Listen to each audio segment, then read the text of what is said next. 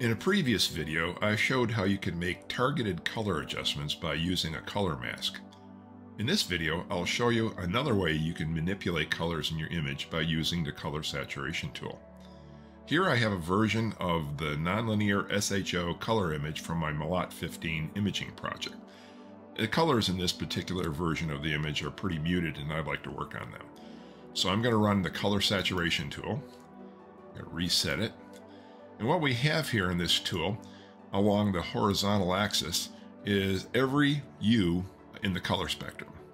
The other axis represents saturation, and we have one bar going across the image right now, which basically represents the saturation response function. This tool also supports having a live preview, so we're going to engage that. So now we can see what's going on when we make changes in our image. The first thing I'm going to try to do is be able to change the saturation of all colors all at the same time. I say try because what you have to do is grab hold of the handle on this little line, and sometimes that's a little tricky to do. But there, I've done it. I can increase the saturation. I can decrease the saturation of everything. So that gives me a very broad brush to paint with. But the other thing I can do is I can target certain areas and stretch the curve and manipulate the curve. And so for example, in this area here around the oranges, I've enhanced that, or down in here in the blues, I'm suppressing that. The curve is a cubic spline by default, but I like to use linear interpolation because that gives me more precision. And to do that, I can choose one of these boxes down here. These are two different forms of splines, and this is the linear interpolation right here. With linear interpolation, I can be very precise in what I do. By putting different handles in and then stretching those handles into the amount of saturation I want in that area. And I can tailor this pretty carefully. Another handy thing is I can look at the image and I can decide what features I want to manipulate. For example, I'd like to bring out a little bit more of the orange color in these highlights.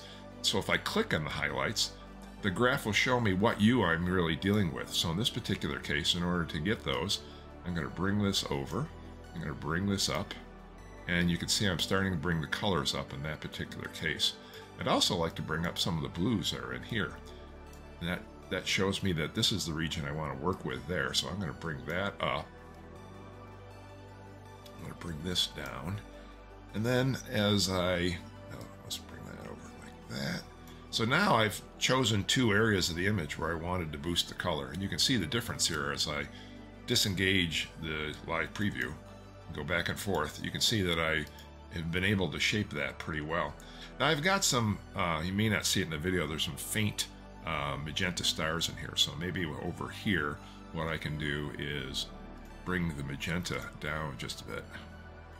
See if I can clean that up a little bit. See, yeah, that's a little bit better.